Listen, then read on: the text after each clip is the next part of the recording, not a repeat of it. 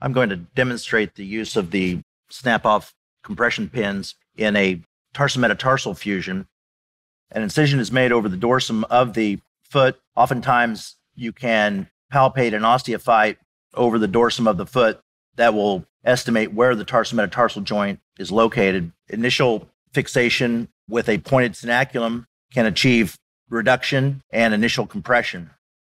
After initial compression with the tenaculum, a 1.1 millimeter K-wire is placed through the soft tissue protector and inserted from the second metatarsal base into the intermediate cuneiform.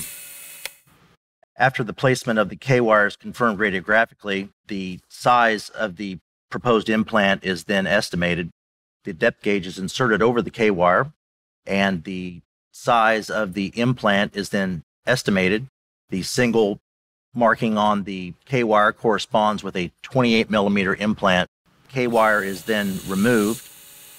The soft tissue protector is held in place, and then the implant is inserted through the soft tissue protector, keeping the orientation of the K-wire and implant.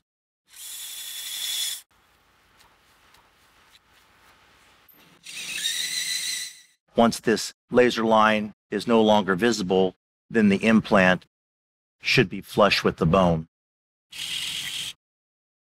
Prior to snapping off the implant, a radiograph can be obtained to confirm placement. The pin is then snapped off in a single motion, either by hand or with the aid of the soft tissue protector. Final placement of the implant is then confirmed.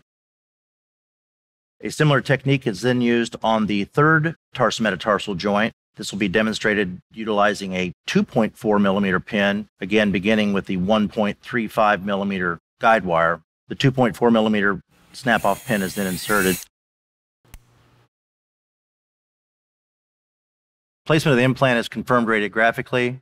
One can see the 2.4 millimeter implant in the third tarsometatarsal and the 1.9 millimeter implant in the second tarsometatarsal arthrodesis sites. Depending on surgeon preference, additional snap-off pins can be placed. Typically, these would be placed from the cuneiform into the metatarsal. Today, I'll be demonstrating the DynaNite compression plate. A tack is then used to secure the plate.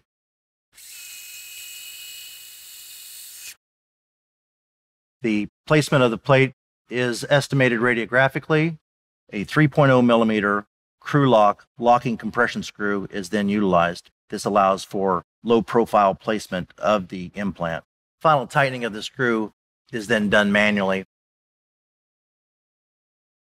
Using the manual screwdriver, the compression box is then removed. This allows the nitinol compression plate to then be activated. Final placement of the implant is then confirmed. Fixation of the third tarsometatarsal joint is done in a similar manner. Final placement of the implants are then confirmed. Use of a variable angled screw ensures avoidance of the underlying snap-off pin. Planing of the dorsal aspect of the arthrodesis site ensures flat placement of the plate. This can be done either during joint prep or immediately prior to placement of the plate.